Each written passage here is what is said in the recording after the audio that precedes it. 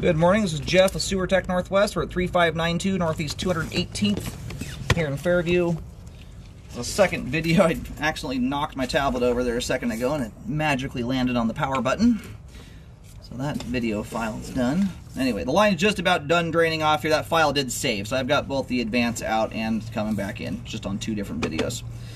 So located the camera there on 218th. Line ends up running down the driveway, all said and done, down that left side panel. And the pipe is just about done draining out here. There's just a tiny little trickle moving through the pipe. But anyway, you can see there's I was just talking about a little bit of grease there as we were coming down the line. You're about the only stuff I could even call slightly notable is almost 100 feet out from the house there. That's a long ways away from needing cleaning. It's very, very minor. But if you put a lot of cooking oil and grease down your line, your whole entire line can look like that, if not significantly worse. Relative to this line, that's the most significant part of, or grease buildup in the line. Relative to most homes, that's like par for the course what most houses look like end to end. That gives you an idea how clean this thing is.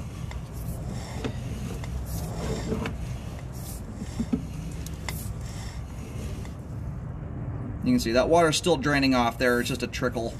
Not sure if the dishwasher turned on or something like that, but there's just a little bit moving through the pipe right now. None of that is standing water. And whoever did the install on this did a very good job doing it. This house does sit up above the street a little bit, given a little bit of a slope to the property.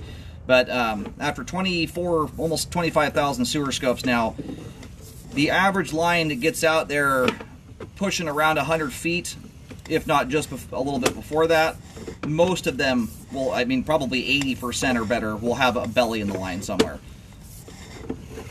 So this is a very well installed sewer line. It's not an easy thing to grade a 100-foot line and not have any of it settled. I tend to change up how I look at things when you have a line this length, because it's just the likelihood that you're going to have a perfectly graded sewer line goes down quite a bit. Anyway, water's still moving through the pipe there. You can see that. Just wanted to point that out. It's not sure what's draining in the house right now, but it just doesn't want to stop. Could be a toilet flapper that doesn't shut all the way or something like that.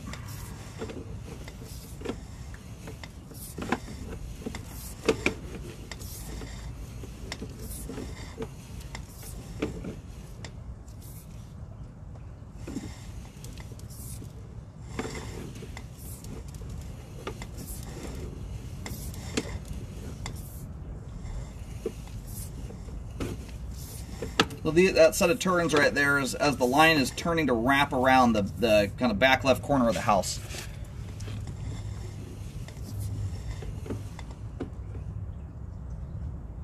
Yeah, it might be worthwhile checking, see if you have any toilets in the house that run. I shut the sink off, like, I mean, a good 10 plus minutes ago. You might have a flapper in there that just does not like to close all the way. And some toilets will do this. They'll run really light duty like this for a while, until the flapper finally shuts.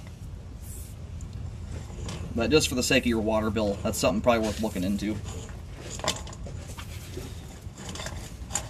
Alright, we're now going backwards here, and everything from this point forward is all exposed piping in the crawl space. Looking good going back to the foundation. No standing water, nothing. All that water there you're looking at is still moving. Great looking line. Good flow end to end. Very clean sewer to boot. All the pipe is in good condition. There is hardly a thing about that sewer line I can nitpick. No offset joints, bellies, anything. And super clean. You rarely get all those things together. That's a great looking line. Sewer line is functioning properly at this time. So there's your AC unit. There's the clean out. The line wraps around the left side of the house. Once it gets up to the front left corner, it turns. And when by the time it turns to straighten out and run out into the road, it lines up almost perfectly with this door. When I was out there in the street looking back at the house, that's right what I was looking at there, was that door.